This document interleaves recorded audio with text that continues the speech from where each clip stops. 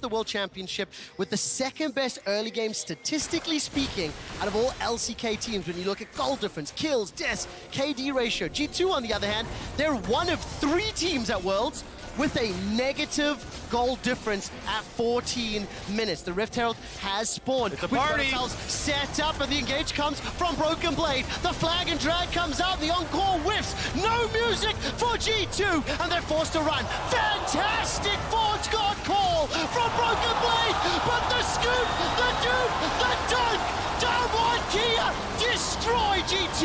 Showmaker Playmaker, my goodness, with the Unseer sweep right behind G2.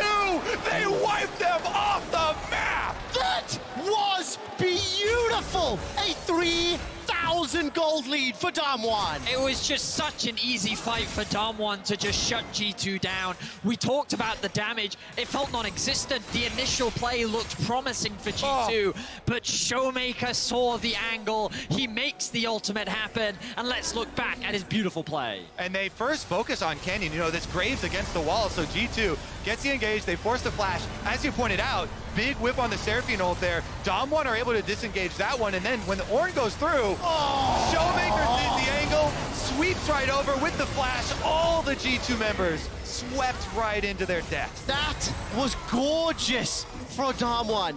As we mentioned just moments before, in kills, in assists, in gold, that is a gigantic lead. And all of the AoE together, now G2 are in a hella precarious position. Oh, they certainly are.